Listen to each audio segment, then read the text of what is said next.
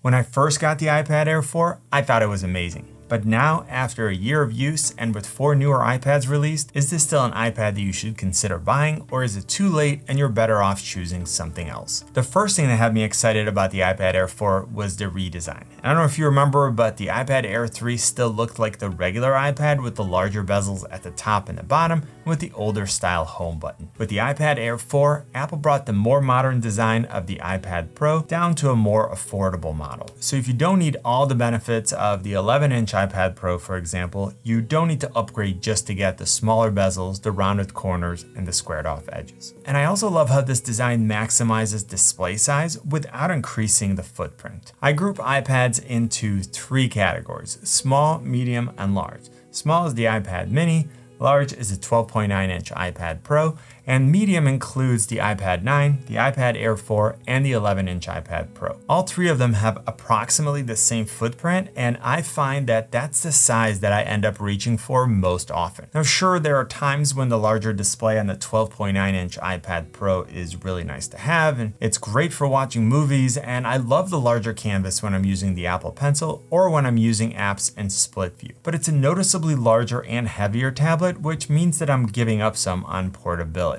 On the other hand, when I want the most portable option, then I grab the iPad mini 6, which I absolutely love for mobile gaming, but for most of what I do, the iPad Air 4 strikes a nice balance of size and portability. Now, this was also the first implementation of the new Touch ID, which is incorporated into the power button. And with new features, you never know how they're gonna work until you actually get to use them for a while, and I've had no issues with this new Touch ID over the past year. Just remember to register both your index fingers and you should be able to quickly authenticate in landscape and portrait modes. I'm also super happy that Apple included this type of power button on the newer iPad mini 6 because again, we're getting smaller bezels and a larger display in a smaller footprint. It would have been cool if we had Face ID on the iPad Air 4, and it's always nice to have options, but I understand that Apple needs to differentiate between the different iPad models. Now, another upgrade to the iPad Air 4, which has been great, is switching from Lightning to USB-C because it's a much more powerful port, and I've been able to connect external SSDs without having to worry about power. With the iPad 8, for example, I ran into issues where most of the SSDs that I tried to use just weren't getting enough power, and that's even with the dongle plugged into another Lightning cable. But with the iPad Air 4, I can just connect the SSD directly. I don't need to provide any type of power, and it immediately worked. Now with the recent upgrade to LumaFusion, I've also been able to edit videos directly off of an external SSD without needing to transfer those files over to the iPad. This is only available on iPads that have a USB-C port, and it's an amazing feature because you no longer have to worry about those video clips filling up your internal storage. I always felt like no matter how much storage I got on the iPad, I would run out, and now I can get much more affordable external storage and then still have portable access. Now later on in this video, I'm gonna go over my current storage situation and then what I recommend getting now that I've had a year's worth of use and app downloads. The display was also upgraded from the iPad Air 3, both in size and in type. So instead of a 10.5-inch Retina display, we now have a larger 10.9-inch Liquid Retina display with a higher resolution of 2360 by 1640 and 500 nits max brightness. I've been super happy with it. It's fully laminated, meaning that the display, the touch layer, and the cover glass are fused into a single piece of display assembly. And that makes the image appear like it's right on top of the glass. At this point, there's only one iPad that isn't fully laminated, and that's the iPad 9, where you're gonna see an air gap and the image appears to be under a sheet of glass. Now, for the majority of what you're gonna do, you're unlikely to see a difference. And over the past year, when I've had to pick an iPad to use for surfing the web, for watching content,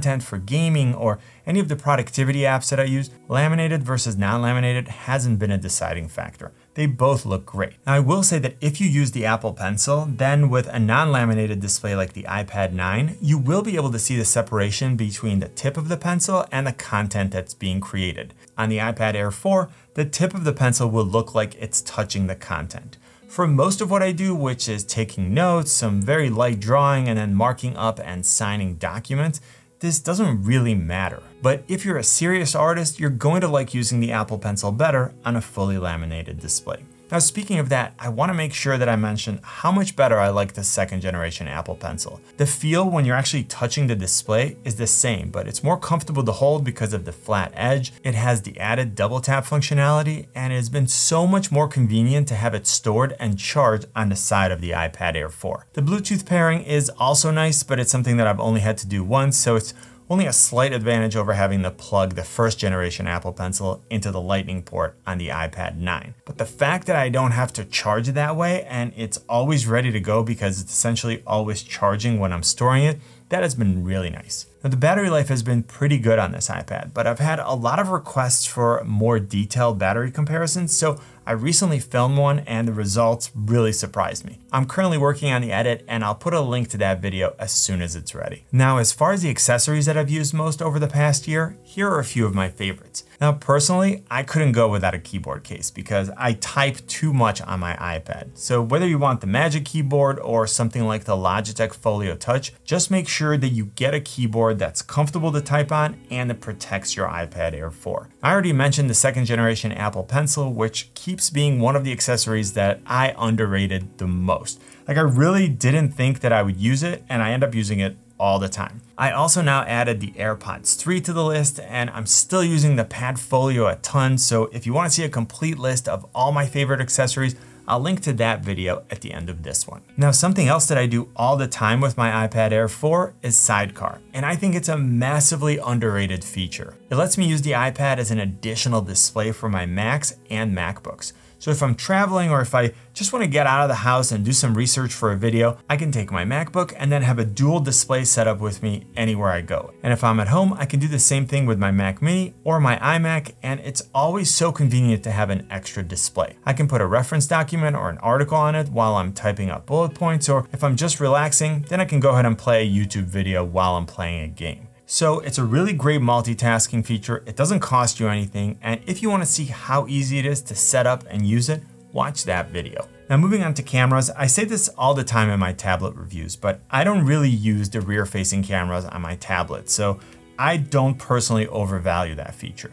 There's just never been a consistent use case where I would use the iPad camera over the one on my phone. Now, I know that some people use them to scan documents. For that, pretty much any recent camera is gonna work. But if you're someone who is planning to take pictures or shoot videos, you're getting a wide 12 megapixel f1.8 camera with a 5x digital zoom and smart HDR3 for photos. You can also record 4K at 24, 25, 30, and 60 frames per second, which is great.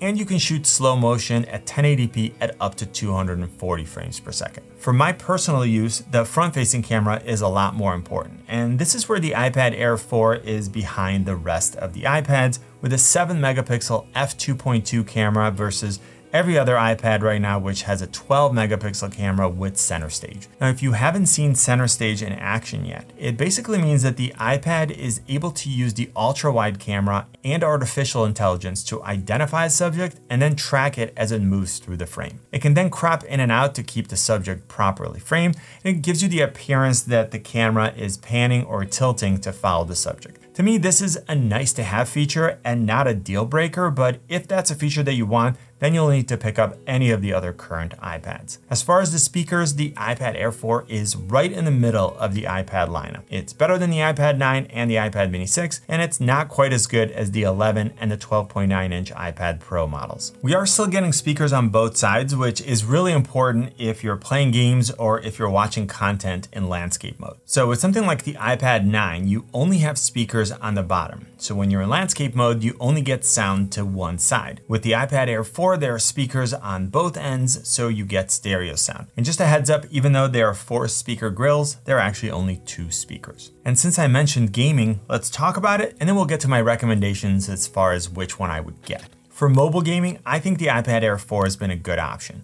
Of course, it's not as portable as the Mini 6, which is quickly becoming my favorite iPad to game on, but it's still comfortable to handle, and a lot of the times I appreciate the larger display. I've also paired my Xbox controller and used the Air 4 with Xbox Game Pass, and it's great to have access to all those games anywhere I go, as long as I have a good internet connection, of course. The speakers have worked well for me, and remember that there is no headphone jack, so you either go wireless, use a USB-C headset, or get a 3.5mm adapter. All right, so now let's talk about pricing and my recommendations. So this was the first iPad that I got that had some fun color choices, and I went with sky blue, and keep in mind that the colors are fairly muted. There are two storage options, so if you're looking at the Wi-Fi only model, the 64GB sells for $599 and the 256GB sells for $749. I'm using the Apple Store pricing, but a lot of times you can find better prices by using the links in a description. And then of course there are also cellular models, which are an additional $130. Now personally, I pretty much never get cellular models of tablets because I have Wi-Fi available pretty much everywhere I go,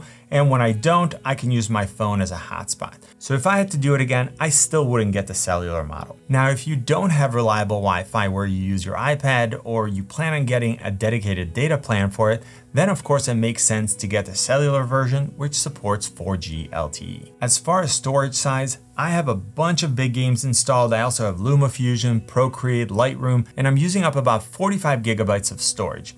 So if you're getting this device to just browse the web, work with general productivity and social media apps, play some games, and then stream content, 64GB should be enough. But if you want a lot of games, if you use apps that take up a lot of storage, or you keep photos and videos on your iPad, then you'll want to look at the 256GB model. Apple provides really good operating system support, and my iPad Air 2 from 2014 is still supported by iPadOS 15. So the iPad Air 4 should easily be able to last me for another 5 to 6 years, and I still think it's a great option. Now you should check out my absolute favorite accessories for the iPad Air 4. Hopefully this video was helpful. Click on my face to subscribe. You know what I always say? Buy it nice or buy it twice. Good luck and see you soon.